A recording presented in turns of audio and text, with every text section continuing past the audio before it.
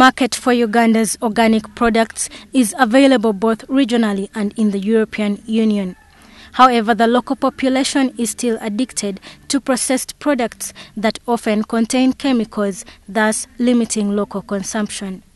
Lucky that we still have the land and we still have the opportunity to expand in farming.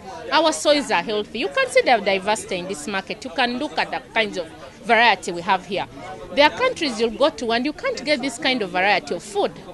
These are some of the views expressed by the members of the National Organic Agriculture Movement of Uganda.